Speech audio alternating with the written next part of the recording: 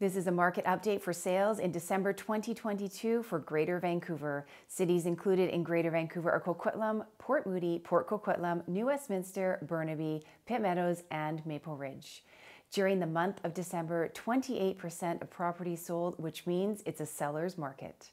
Total sales for December 2022 were 483, which is 53% less from last year and an 18% decrease from the previous month.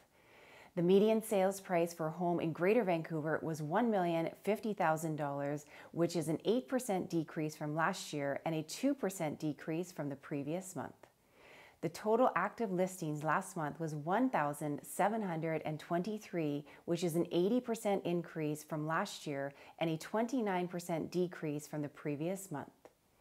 For detached homes throughout Greater Vancouver, it took on average 21 days to sell, which is up from 6 days from the previous month. For attached properties, which includes condos, townhomes, and duplexes, it took 20 days to sell, which is up 6 days from the previous month. During December, there continued to be pressure on price with another interest rate increase. A lot of buyers are still sitting on the sidelines waiting to see if prices have hit their lowest. As we progress through this month, more inventory will come on the market and we are looking for buyer confidence to come back.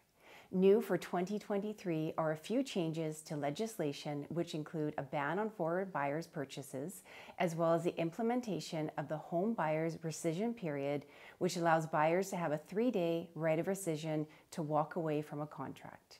If you have any questions about the real estate market, the market in general, new changes for 2023, feel free to reach out to me directly.